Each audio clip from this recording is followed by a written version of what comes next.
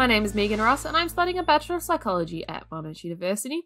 I was on the VCE Honour Roll of Psychology, and today we're going to be going through some research methods, specifically different research designs. So in this video, we're going to learn what is a true experiment, and then we're going to go through the 3 experimental designs, so independent groups, repeated measures, and matched participants. And then we're going to go through the 3 non-experimental designs, so cross-sectional, case studies, and observational studies. So to start off, what is a true experiment? Well, these have at least one variable that is being manipulated by the researchers, so the independent variable, and a variable that is being measured, the dependent variable. Now, it is easy to assume that every independent variable in every experiment would be manipulated by the experimenters.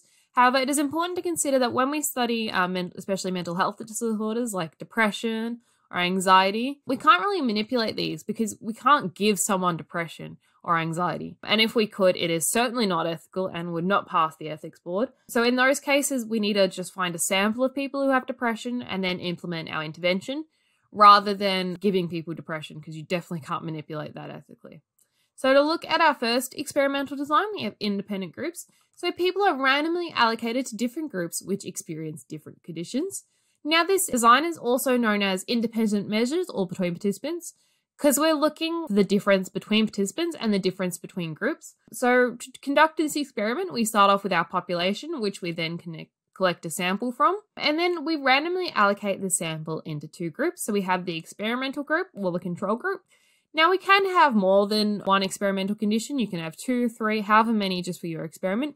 But just for the sake of simplicity, I'm just going to start off with our 2 there. So a good thing about this experiment, so starting off with the pros, it can be done in a short period of time because every person only needs to experience one condition. This also means that participant dropout, also known as participant attrition, is not a problem here because we conduct these relatively quickly and really our participants only need to come in once. And there is no order effects. Now we'll go through those in the next one, but yeah, order effects are not relevant for this study design. Now the bad things, so starting off with the cons now, we need a large sample size to make sure the groups are representative of the population. So we need a relatively large sample to be able to split them off to say the control group was representative of the population and so was the experimental group, so therefore our results can be generalized. We also have less control over variables compared to other study designs, so due to the random allocation, there is no certainty that both groups will be equal in participant variables. One group may be smarter than the other group, and this could influence our design in ways that are unpredictable. So that's a negative. Now looking at our next study design, repeated measures. So each participant experiences the experimental and control condition. This is also known as within participants because we're looking for a difference within the participants and not between different ones. So to have a look at how it is different, so we're going to start off with our population. We're going to take our sample. Next, we're going to have the sample experience the control condition, and then we're going to have them experience the experimental condition. So everyone in our sample experiences both conditions. Now, you don't have to have them in the order I presented. You can do the experimental before the control condition. It just matters that everyone in that sample experiences all conditions. So a good thing about this experiment is that it eliminates participant differences. So since every participant experiences every condition, we don't have to worry about the differences between them. We can also work with a smaller number of participants compared to independent measures. Since we're not splitting them off into 2 conditions, we can just work with one representative sample.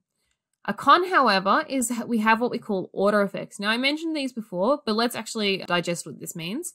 So this is when the dependent variable is influenced by the order of the conditions rather than the independent variable. Now, a great example of this is if we're testing something like drunk driving and they're doing like a racing simulator, right? So the first time they do it, they may suck on it, but the second time they may be better.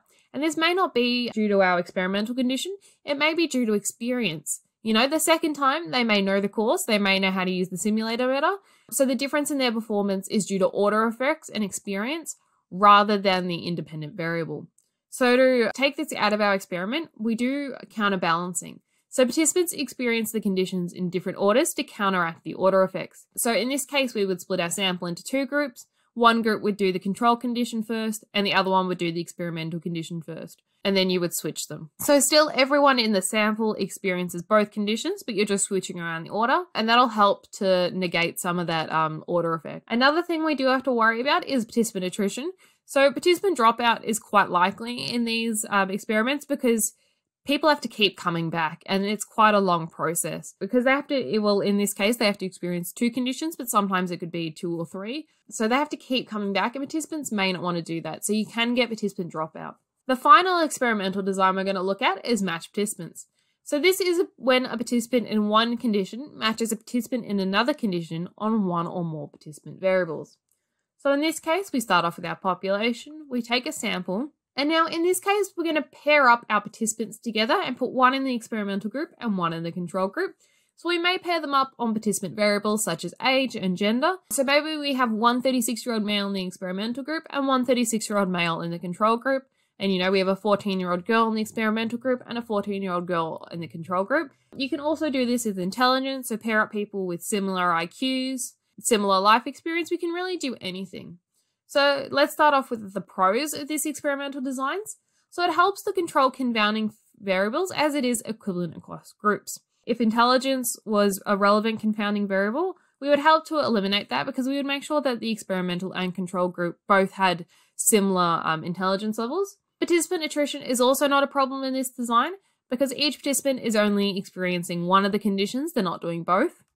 Now to look at the cons of this, it is time consuming and it does require a lot of pre-testing. We have to get them to sit an IQ test, we have to get them to fill out a detailed questionnaire, and it is time consuming to sit there and to match them up, and it can be quite costly. It is also impossible to match on every participant variable. We are unique as humans and no 2 people are alike. May match on certain characteristics, but they certainly won't match on every characteristic. People have different life experiences, and this can also be an influencing factor that we really can't tell how it will affect our experiment.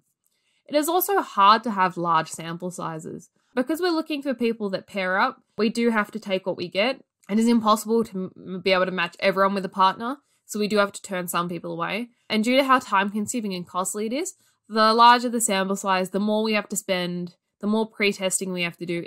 It's just very time consuming. So now moving on to our non-experimental designs, let's look at cross-sectional. So this compares different groups of participants on one or more variables at one point in time. Now this is not a real experiment because we are not manipulating it. We are just testing at one point in time. We're taking what we can get essentially. We can use an independent group design, however, we just won't have that random allocation. This is also known as quasi-experimental because we're not manipulating the variable. So we also do quasi-experiments for stuff like depression and anxiety because we're not truly manipulating that independent variable. Now to have a look, we start off with our population, we take a sample, and then we just measure the DV, which is the dependent variable. Now we can take multiple samples, so like we can take a sample of 15-year-olds, we can take a sample of 30-year-olds, and we can have 2 groups in that sense and measure the DV in both groups. However, we're not manipulating them in any way. We're just kind of taking our samples to so-called measure our independent variables. So like we'll take a sample of people with depression, and we'll take a sample of people who don't have depression and compare them. But we're not manipulating it, so it's not a true experiment. Now, the good things is we can study how a variable changes as a person ages without following them. So in this sense, we can take, as I said before, we can take a sample of people who are 30 and a sample of people who are 15 and see how the dependent variable changes in those 2 age groups. So that would be in contrast into just studying 15-year-olds and then following until they're 30. So that would help to take away some of the costs and time consuming. And as I mentioned, it allows for experiments that would otherwise be unethical. So if we're studying people with depression, we certainly can't give people depression. So we would use something like a cross-sectional study design. A con, however, is we can only establish correlation, not causation. We can't establish a cause and effect relationship since we're not manipulating it. Our measurement could be due to multiple factors. So we can say that our intervention is correlated with lesser depression scores, but we can't say it causes it just because we can't manipulate it directly. Results can also be caused by a third variable. So since we're only doing this experiment in one point in time, we can't rule out that other factors are influenced. One of the best studies that show this is saying that drinking coffee leads to lung cancer. It doesn't, right? However, people who drink coffee are more likely to smoke, which then leads to lung cancer. So we can see that there is a correlation between coffee and lung cancer, but there's not a cause and effect relationship because there is a third variable involved. So when we're doing cross-sectional designs, we need to keep that in the back of our head that there could be a third variable influencing our results. And then we also have what we might call cohort effects. So this is when people born at different times are influenced by certain events in their lifetime. So millennials, for example, experienced the recession in 2008, when people who were born after 2008 would never have experienced that. So we would call that a cohort effect because that specific cohort of people is influenced by that one specific event. Next, we have observational studies.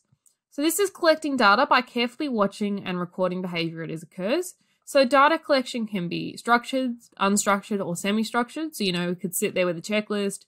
We might just write down what we see, or we might have a semi-structure, when you're filling out a table kind of thing. We also have naturalistic observation. So if you use the behavior in nature or in a real life environment, you sit out the front of the coffee shop and you write down the behavior of people who walk past kind of thing.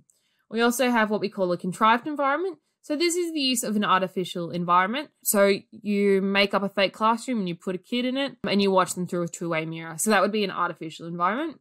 Looking at the pros of this study design, naturalistic observation is not influenced by perceptions. So people aren't acting in the way that they think we want them to. They're acting in the way they normally do. And we can also explore circumstances that would otherwise be unethical. So if there's a catastrophic event, for example, and we're seeing how people react to an earthquake, we certainly can't make an earthquake happen. That would be kind of unethical. But if an earthquake does happen and we just do naturalistic observation and see how people react after the event, that would be okay.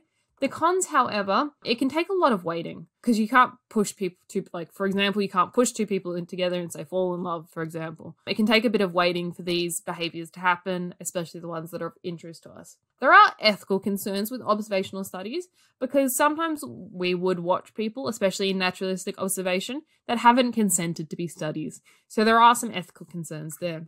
Another problem we have with these is it is difficult to determine the causes of behavior. There are many factors that influence behavior and it is hard to pinpoint what is causing what. And the final one we have is observer bias. So the observer may influence the results. Maybe they write down only what they think they want to see. They might not acknowledge stuff that is important, but they just don't think it is at the time. So the observer can quite influence the results. Confirmation bias, for example, where we're just seeing things that confirm the point of view we already have. So it is important to consider that maybe the researcher is influencing the results in a way.